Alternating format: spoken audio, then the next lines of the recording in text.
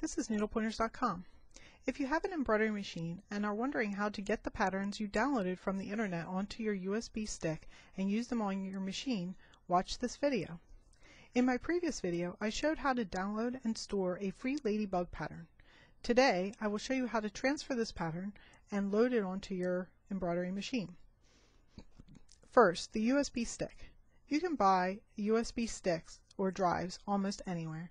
They are small devices that can hold large amounts of data.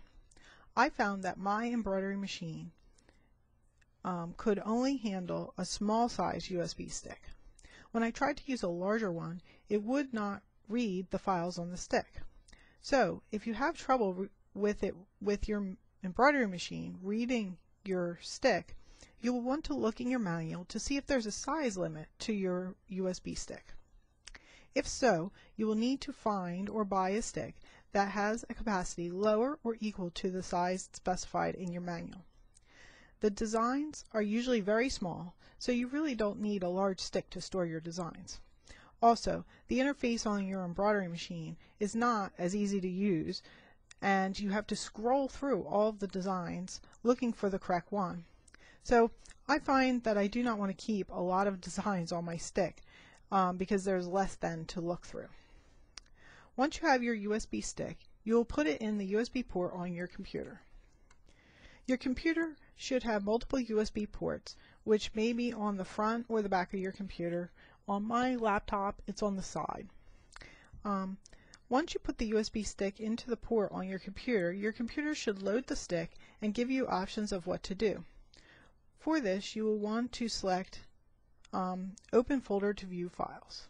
My computer is not bringing my stick automatically up with the autoplay feature, so no problem here, but sometimes it'll come up with a window that asks you what you want to do, and if it does that, you will want to pick Open and View Files. Since mine did not come up with a window, I can click on the Libraries directory, or I can click on my folder to open up my window, or you can also click on your computer from the Start menu to bring up the same directory. My USB disk is right here. It's letter G. So if I click on that, I can see what's all on my disk, my drive right now. So I have a bunch of designs already on this drive, but I try not to keep too many because, like I said, it's hard to it's hard to sort through them sometimes and see them. So next you will need to find the designs you downloaded. If you followed my previous video, you will find your designs in the Documents library. So what I'm going to do is I'm going to open up another window by selecting Documents. And then the designs I downloaded in my previous video is under Embroidery Designs, under Documents, Embroidery Designs, and then it put the designs under Ladybug. So these are the designs. So when you downloaded the design, especially a free one, it's going to come in many different files. The Ladybug design I downloaded came in 3 sizes and has many formats. The format you need will depend on your embroidery machine and is indicated by the file name extension, which is the extensions on here is like HUS, JEF, PEC, PES. Those are some samples, and it shows those are shown over here also under type. Since I have a Brother machine, I know that I need the format of PES. You can see the PES files here and here. Here and here. So to copy these files onto your USB stick, all you do is click on the file you want to copy and drag it from the window into the window which has your USB stick over here. So basically I'm going to highlight the PES file. If I want to highlight more than one at a time, I can hold down my Control button on my keyboard and click at the same time. And there's another one here. So I'm going to hold down my Control and click. So now I have if I scroll up, I can see I have this one highlighted,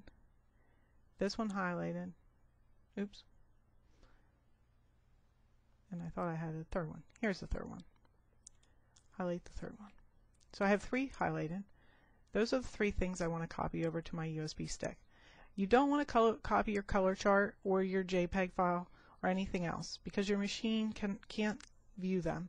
So they just would not be of help. So what I do now that I have all 3 of these highlighted is I point my cursor at one of the highlighted files, left click and hold down the button, and then move over to where my other window is. And then while I'm hovering over top of the other window, I can let go, and then it will copy the files. Alternatively, if you don't like the drag and drop method, you can also do, once you have your files highlighted, you can point at at one of the files you want to copy, press the right click your mouse button, and it will come up with this menu, and click copy.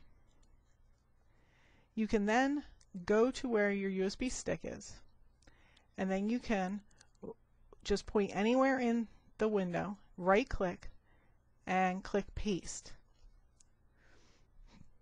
And then once you click paste, it will copy them into this directory. Since I already have them here, I don't need to copy again, but that's the second way to do it. Okay, so now we have the 3 files. You can see on my USB disk, I have these 3 Ladybug files. Those are the files for my machine of PES type. So to remove your stick, you will close the window that has your USB stick files listed in it. I'll close this other window also. And then you'll want to eject the disk to safely remove it. I should have left that window open. So if I go to my computer again, and over here I can see my USB disk listed, I can right click and then select the eject. This will then give you a message that says safe to remove hardware. So at this point I can now pull the USB stick out of my computer safely. The only reason you have to do that is to make sure that any files that are in use on the USB stick are actually closed before you pull the stick out, because otherwise it can cause errors on your computer and it could corrupt the files on your USB stick. So it's best to eject the stick before you actually remove it out of the computer. Now I'm at my machine. I have a Brother Innovis 4000D machine, so the procedure for loading the pattern on the machine may be somewhat different depending on your machine, but I'll demonstrate it for mine. If you are not sure how to load your pattern from the USB stick on your machine, you can look at your user manual and it should have the exact procedure. So this is my USB stick, and I am putting it in the USB port on my machine.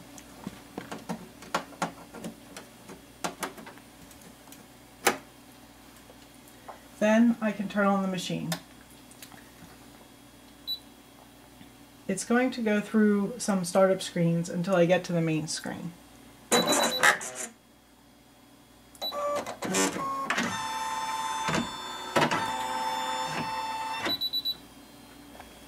From the screen I have a USB button to press to load the patterns from the USB. It then shows me small thumbnails of the patterns on the USB stick. I can use the arrows to scroll through the patterns. If you have a lot of patterns on your USB stick, this is where it can get frustrating. So keeping fewer patterns on your USB stick can be helpful. Sometimes you cannot determine which pattern is which, as in this ladybug pattern, which has different sizes. You can click on the patterns to have them load to see the pattern larger. If it's not the pattern you want, you can just click to load another one. And you can see what size it is here and the size frame you would need to stitch this pattern. So this is the 6-inch, it looks like 5 by 6 inch.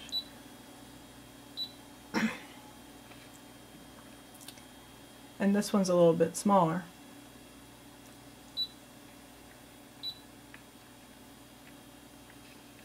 And This is the 4x5 inch. When I find the correct pattern that I want, then I can press the set button.